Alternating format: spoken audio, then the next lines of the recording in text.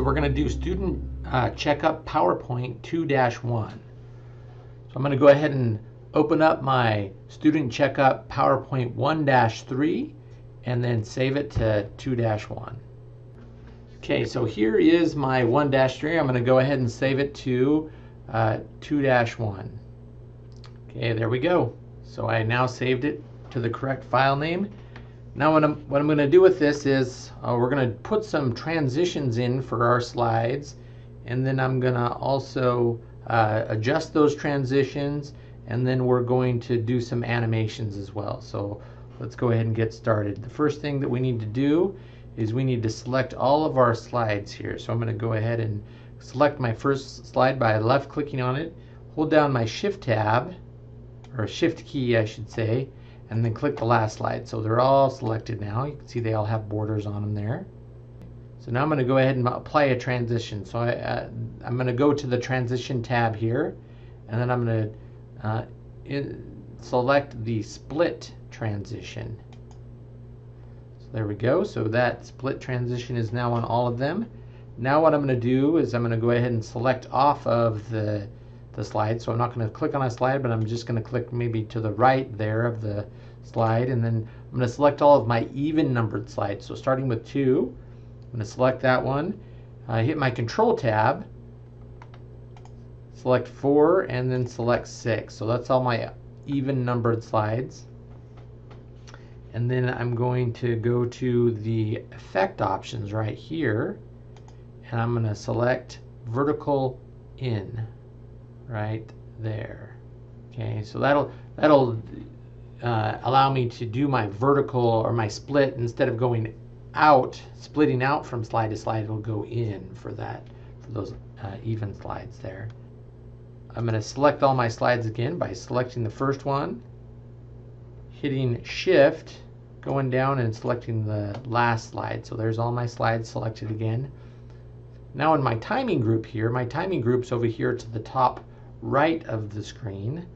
So I'm going to go ahead and change my duration to, instead of 1.5, it's going to be 2. And I can do that. I can type it in, or I can go ahead and just hit the up and down arrows there as well. So that is changing all of the group, and I'm going to go ahead and do apply to all there. So they're all going to have that duration. We go ahead and click after, and then after, on the after screen, I'm going to go ahead and change this to 5 right there. So that'll be the settings on that. In the book, it actually has the duration to 2.25. The instructions there just say to change it to 2, and so either way it'll be good, just so you know where that is and how to select it and change it. So either one of those will be good. Now I'm going to go ahead at this point, I'm going to go ahead and select my second slide. So I'm going to click off again, right? So no slides are selected, and then I'm going to select the second slide right here, which is my Hells Canyon recreational area with the 4 campgrounds there. Then I'm going to go to the animations tab right here.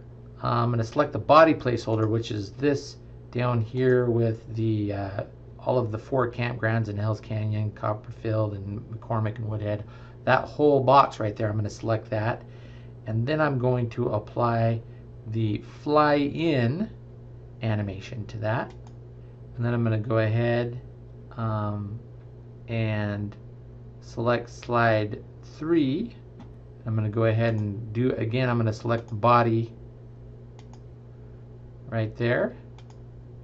And I'm going to do the float in.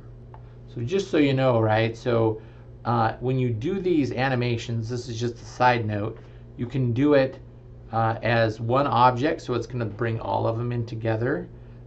Or it's going to do all at once, right?